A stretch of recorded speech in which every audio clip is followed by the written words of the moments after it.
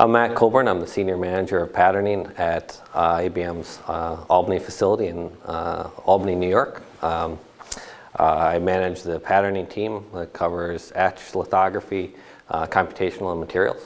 Directed self-assembly is a very interesting subject. It's sort of near and dear to my heart. I've worked on this personally when I was doing engineering work myself. In the past. IBM has a long history in directed self-assembly and self-assembly in general. We have a pretty strong program covering the materials, also the computational part. That's a prerequisite for installation. Directed self-assembly is basically a technology in which you use the natural phase separation of a diblock copolymer, or really a copolymer system.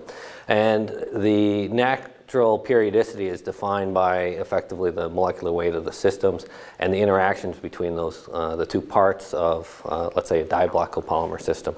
And so the unique part of directed self-assembly and really the self-assembly part is the natural periodicity is sort of fixed, and it's sort of driven by the chemistry rather than a deterministic mask. Directed self-assembly still uses the deterministic patterning of some sort of guiding pattern, which allows you to put down a lattice that allows you to direct the self-assembly and the phase separation at a given frequency.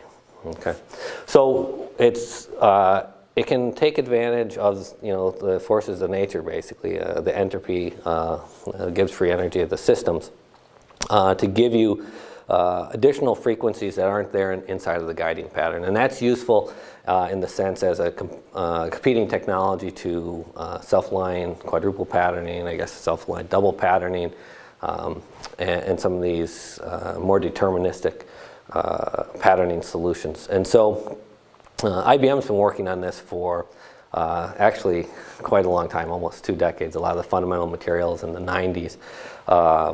Some of the original graphoepitaxy approaches in the early 2000s targeted towards device. I worked on some self-assembly techniques for air gaps personally. And then, we've been working over the last 5 to 10 years on really driving self-assembly into device architecture. So we've published, and others have published as well, activities at fin level, metal, as well as via. There's different types of self-assembly that one can take. You can have lamellar formation, which allows you to line space. You can have cylindrical phase, which people oftentimes use. Some people use it for line space, but if it's laid down across the wafer. But most of the cylindrical is used to print via constructs. So there's there's a couple different types of morphologies that one can have that are unique and appropriate for different types of design layers inside of a chip. And so one of the reasons why we're interested in DSA is that it can simplify, in principle, pitching very, very aggressive pitches, which is always useful. And the second is that you can actually rectify or improve the natural variation that one would have in a deterministic pattern. Say you're printing a via and there's natural oscillations in the size of that structure. Directed self-assembly in that case has been shown to improve the variation of the size of the circle that you're trying to print, or the via that you're trying to print. So there's some very specific use cases in how you're applying directed self-assembly into the technology of patterning. Self-assembly, I think, has a ways, and I can speak in logic. I work in the logic space. I think there's a ways to go from where it is today to installation. I think it's going to be paired in line and space in a regime that would be sub 40 pitch, sub 30 pitch, very aggressive pitch regime in which it provides process simplification. In the via space, there's a couple different implementations, whether you're trying to print a via multi-hole generation from a single guiding pattern. So you can take one print and get multiple contacts out of it.